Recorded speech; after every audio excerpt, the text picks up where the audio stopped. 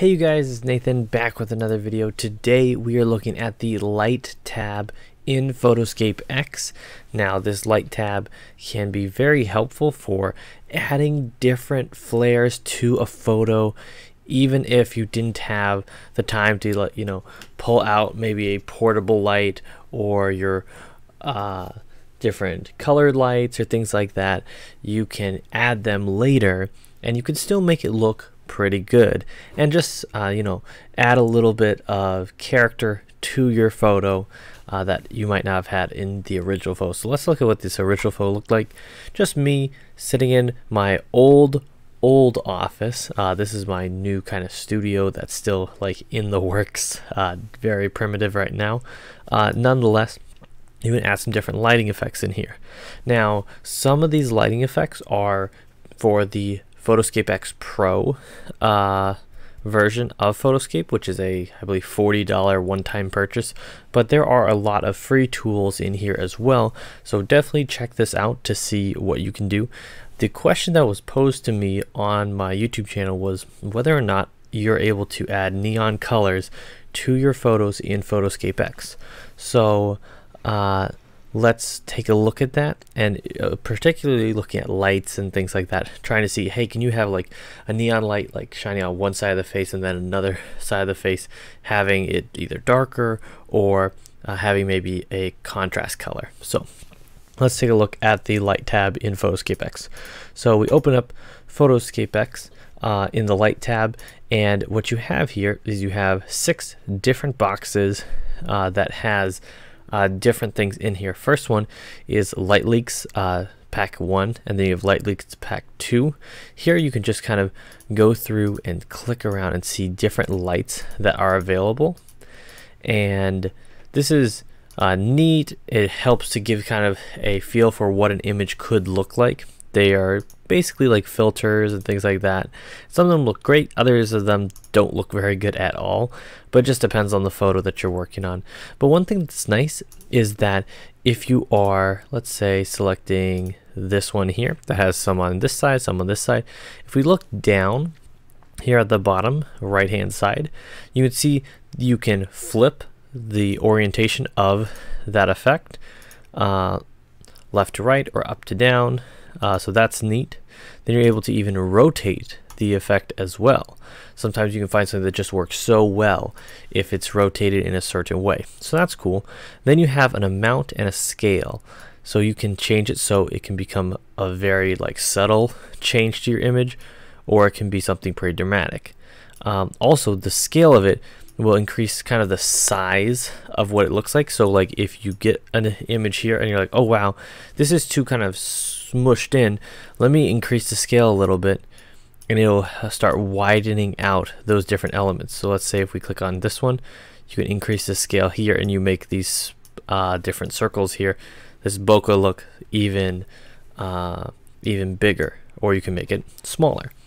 Also, on some of these, there are ones that have kind of more tools in here. Some where you can adjust like colors or adjust some different things. So definitely play around and see what you can find in there. But yes, there's definitely a lot in here that you can mess with. Light Leaks 2, this one actually has a bit more features in here, because like you can click on one here. So let's click on, let's say this one. This one's probably one of my favorites. So what you have here is you have this light that's been added to the side of the image here, and what's interesting is if you drag over here, you get all these different anchor points and things where you're able to click on this right here, and you're able to move that light to a different part of the image. You're also able to grab the other anchors and rotate it to wherever you'd like it to be. You can also increase or decrease the size of it. There's a brightness slider here where you can decrease the brightness to 0, or you can increase it to just an extreme amount. You're also able to increase the scale of it if you want it to be smaller, if you want it to be bigger. So you can definitely play around with that a lot. And then there's also a tint in here. So if you wanted to tint it so it's blue, or if you wanted to tint it green or red or whatever you'd like, you definitely can do that. And definitely feel free to go online and you can look up like neon colors, or you can look up whatever color palettes you're looking for, and you're able to insert those codes into here, right down here to that color code down here. You can paste it right in, or you can copy it from a different place. Or if you find a part of your image that you really like to use, you can click the color picker and you can go in, and maybe I can pick that orange from my shirt, and then I'm able to have that orange tint to that color. So definitely totally up to you there. But yes, there's a lot of different adjustments that you can make. And what's really neat is you can get your color, and then you can hold that tint throughout the whole thing. So that I think is really cool, to be able to see what kind of colors and tints you're able to do here. But that's what Light Leaks 2 looks like. Then we have bokeh. Bokeh's pretty fun because you can have different just like little splotches, things like that. And it really does depend on your image. For like a portrait or something, it'd be kind of hard to use any of these like super heavy ones, because you end up getting covered up in the image. But it is really neat that you're able to select something, you're able to move it around, you're able to adjust it, and you're also able to go and select some different color options here as well, which I think are really cool. So you can definitely play around with that for certain images. I think it'd be great. And what's nice is you can adjust like the amount and the size. You could just like throw it to one corner or one side of the image, so you could get, whoopsie, you could get that neat look. I keep messing it up. It keeps wanting to grab that anchor point, but you can get that where you get it on the side but nowhere else. And you can you copy it? I don't know if I can copy that. No, you can't copy it. Whoopsie. Yeah, you can't copy it, unfortunately, but what you could do is you could save that out. Like you could go and hit apply, then you could go back to light, you could find it again, get it to the setting that you wanted it to be, and you could go tell it to apply again over here. You can make it work. Just a little fiddling around there. But back to this, it's neat that there are so many different color options around here. You can even do auto, where it will just kind of select it what you have in your image. So that's kind of neat. You can do the shapes. You can change the shapes. This is so fun. The different things you can do, like bubbles, cats, stars. You can do a lot of different things to really make stuff pop out and look amazing. So I think that's pretty fun. So yeah, definitely have fun there in the bokeh section. Lens flare. This is where you're probably going to get that answer to the question about how to add neon colors or add colors to different parts of an image. Find whatever fits your fancy, whatever you think looks best. Let's see. Because these are flares, it's usually like if the sun was flaring against you. So you're probably going to end up with this like trail of different images or different lights, which isn't exactly what I'm going for. But you can, of course, change your tints and things like that and get kind of what you're looking for there.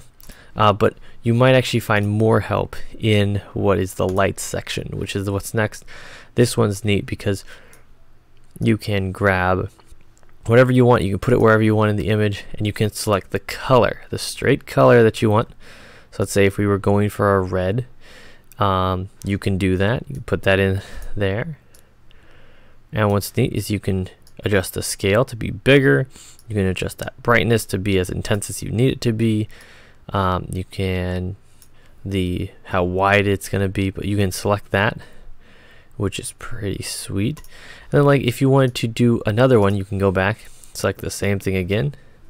Because that red's already applied, we can move this other one around.